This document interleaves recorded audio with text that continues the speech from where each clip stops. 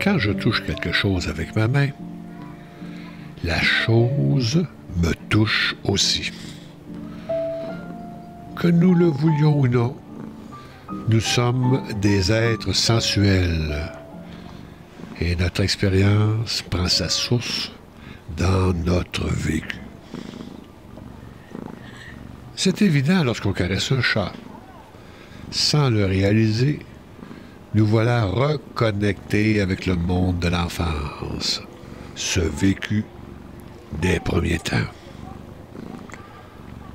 Tout cela s'inspire de Maurice Merleau-Ponty et de son bouquin Phénoménologie de la perception.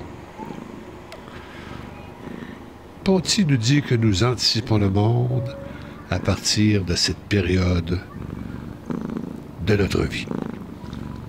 En caressant mon chat cadeau, je retrouve les joies de l'enfance. Plus je redeviens enfant.